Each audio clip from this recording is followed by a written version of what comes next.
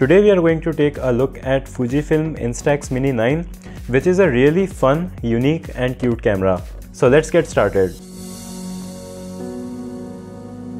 In the box, you get a close-up lens attachment, which we'll talk about later, a hand strap that you can attach to both sides of the camera, the warranty card, 2 AA batteries, an Instax sticker, instruction manual in multiple languages, and the camera itself.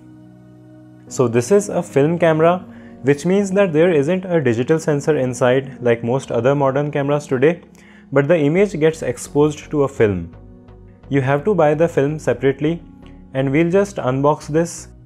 Then we will put it into the camera after having the yellow marks on both aligned, and then you just have to insert the batteries, press this button on front, the lens will pop out and the camera is ready to shoot.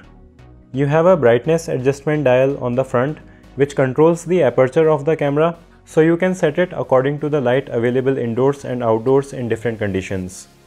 The camera does have a light meter, so it helps you in selecting which mode you should be in by highlighting it on the brightness control ring. The close-up lens attachment helps you in shooting objects which are closer than 50 centimeters, so you just have to attach it on the front lens and you are ready to shoot with it. You also have a small mirror in the front which will let you take selfies. So let's take a selfie.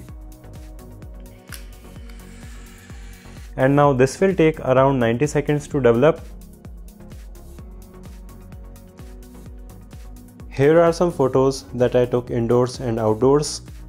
And you can see that the images that come out have a very unique film look.